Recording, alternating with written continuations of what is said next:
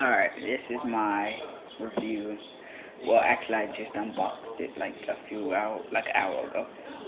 Charging the battery. This is my review of the Driftstar Exceed RC not Nitro, electric 350Z, Nissan 350Z.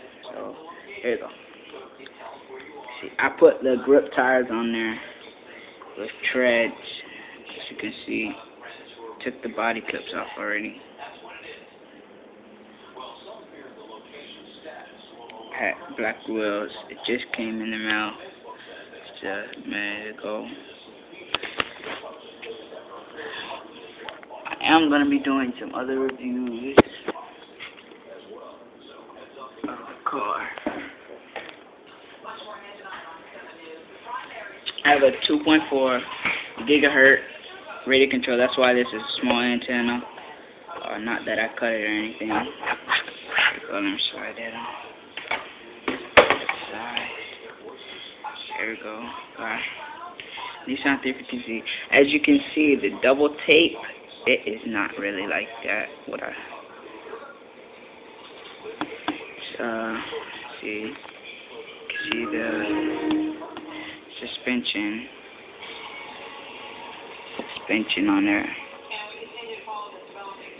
Grip tires. I drove it for like a minute. The battery was dead, so I'm gonna be changing these settings on the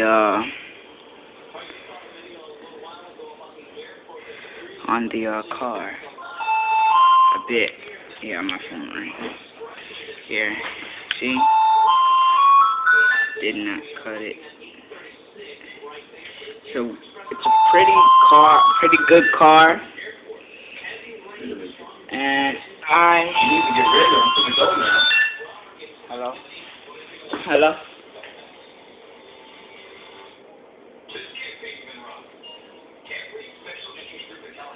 Yeah, that was telemark. Telemark. 540 motor, powerful. From half charge, it's powerful. Back bumper, back plate bump, block some of the bumps in the back. Front bumper, it's a good car. I am going to be doing some more reviews of this car.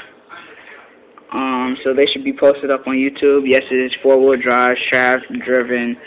I just got it, so pretty durable, hard plastic. I have to go to football practice in a minute.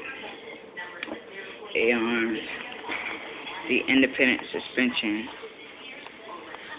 I really highly suggest that you buy this car. And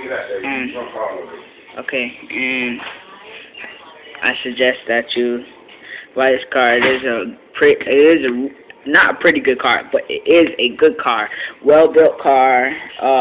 The motor is really strong. Even on a half charge, it is strong. Like, yeah. This is a 2.4 gigahertz. So I have I got it in 2.4 gigahertz. It comes in regular. It runs me about, what was it? It's 100. No, not 100. With shipping, I got these tires and these rims for, the total was $120.97. Shaft driven. Oh wow, I didn't mean to do that. I'm probably gonna break this before I even get to drive it first. Yeah, I'm trying not to do that, but so I will be having some more reviews of this car, and I am probably gonna get a new different body soon.